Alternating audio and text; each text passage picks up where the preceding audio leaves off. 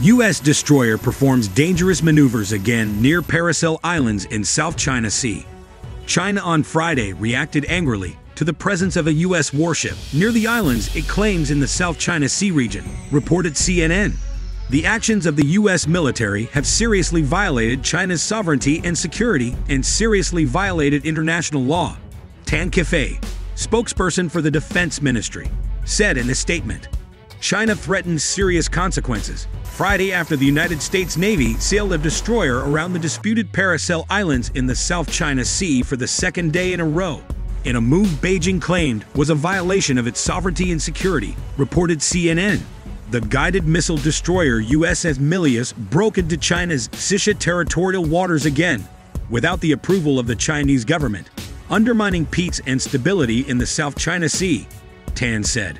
The warning comes amid growing tensions between China and the United States in the region, as Washington pushes back at Beijing's growingly assertive posture in the South China Sea, a strategic waterway it claims virtually in its entirety. On Thursday, after the U.S. sailed the USS Milius guided missile destroyer near the Paracel Islands, China said its Navy and Air Force had forced the American vessel away.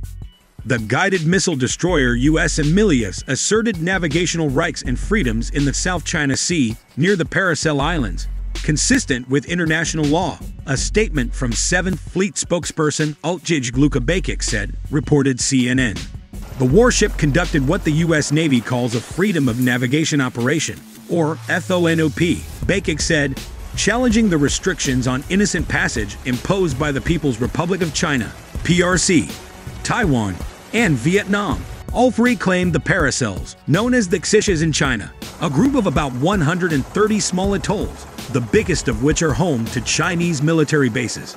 The U.S. statement also said the Milius challenged China's claim to straight baselines enclosing the Paracels, meaning Beijing's claims to waters between the islands, even when those waters are outside the internationally recognized 12 nautical mile limit from a coastline for territorial waters, reported CNN. China claims almost all of the vast South China Sea as part of its territorial waters, including many distant islands and inlets in the disputed body of water, many of which Beijing has militarized. Other claimants besides Taiwan and Vietnam include Brunei, Malaysia, Indonesia, and the Philippines, which had seen a UN tribunal rule in its favor in a dispute with Beijing over islands in the Spratly Group. But Beijing has rejected the UN ruling and built up military bases on those disputed islands in the Spratlys, known as the Nansha Islands in China, as it has done in the Paracels.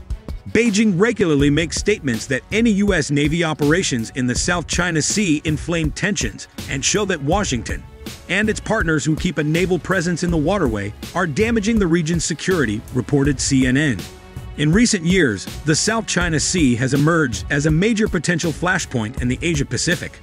Not only does the strategic waterway hold vast resources of fish, oil, and gas, but about a third of global shipping passes through it, worth about USD 3.4 trillion in 2016, according to the Center for Strategic and International Studies, CSIS, China Power Project, reported CNN. China also conducts regular military exercises in much of the South China Sea and maintains a large presence of Coast Guard and fishing vessels in the disputed waters, which has frequently stoked tensions with other claimants.